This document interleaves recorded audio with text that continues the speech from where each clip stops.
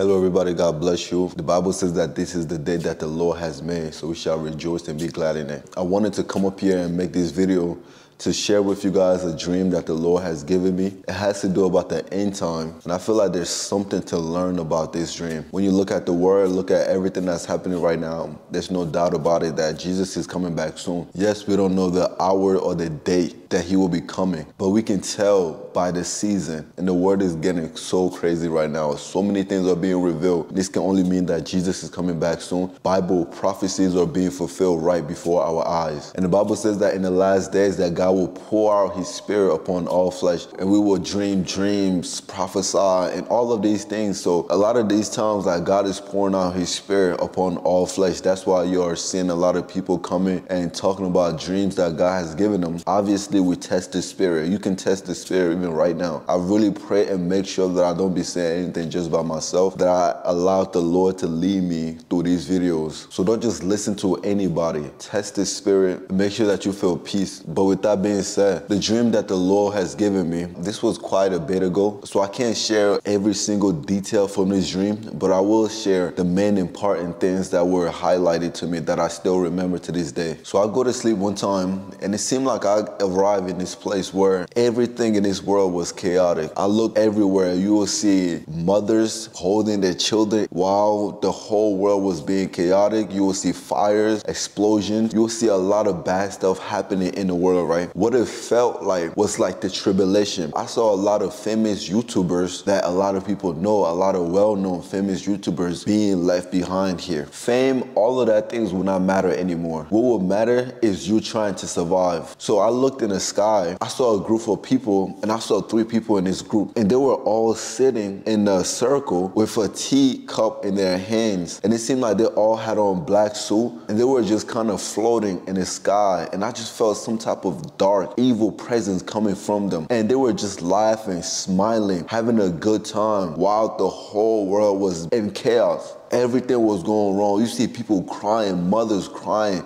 children crying. You just hear it and you feel the terror that's happening in the world. And then I see these people in the sky just laughing and chilling, doing all of these things. So immediately what I got from this dream is that there are people in high positions that are wicked. They are controlling some of the bad stuff that are happening in the world right now. Obviously, God still gets the last say, but there are people here, evil, demonic agenda, trying to kill people, and they're doing all of these things for their own selfish desires and gains and all of these things.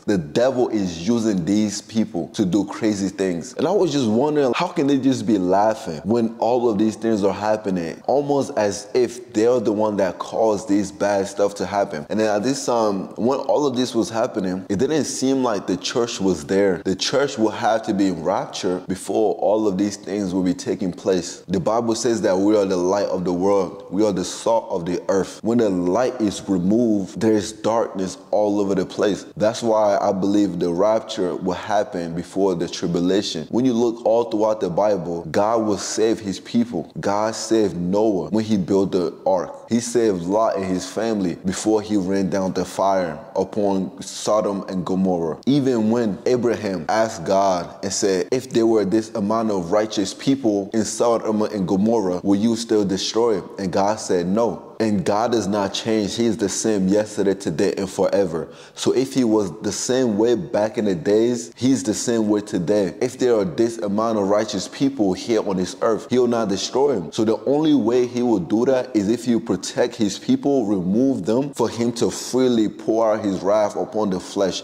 The Bible says that the tribulation will be a tribulation that the world has never seen before. That's why they call it the Great Tribulation. And you don't want to be here for that. So I made a rapture video not too long ago talking about a rapture dream that the Lord has given me. And in the comment section, I just had people coming and saying all type of stuff, but the Bible is clear. Obviously, don't just go on YouTube and go off of people's dreams. Don't go off my dream. dream or what I said. Go and study the Bible for yourself. I can mess up and say something that's wrong. Anybody can mess up and say something that's wrong. You can mess up and say something that's wrong. But what is never wrong is the word of God. So go to the word even after you watch this video, and you have to make sure that in these last days that you are rooted and grounded in the Bible, spending time in the presence of God, allowing God to work on your heart and allowing your love for him to grow. And the only way you will allow for your love to grow is if you receive his love. The Bible says that we love because he first loved us. Look at all of these things that's happening right now in this world. Like when you look at the pandemic that happened in 2020, COVID-19, it took the whole world by surprise. Nobody was expecting that to happen. And it happened like that, and the whole world had to go on a lockdown. So it goes to show you how easy it is for you to lose everything. People literally lost the right to go outside, to go to the store. That's how easy it is to control everything in the world. So what makes you think that it wouldn't be easy to do something bigger or to do something else that can also throw off the world? So the only way you can survive in this time is if you have the Lord on your side. If your foundation is the Lord, if you're rooted in him, no matter what the devil does, no matter how many people he sent your way to try to attack us or to try to get us to deny our faith, no matter what, we will always be grounded and we will always stand firm because God is the one that's holding us up. I'm here to tell you, you cannot try to serve God and be in the world at the same time.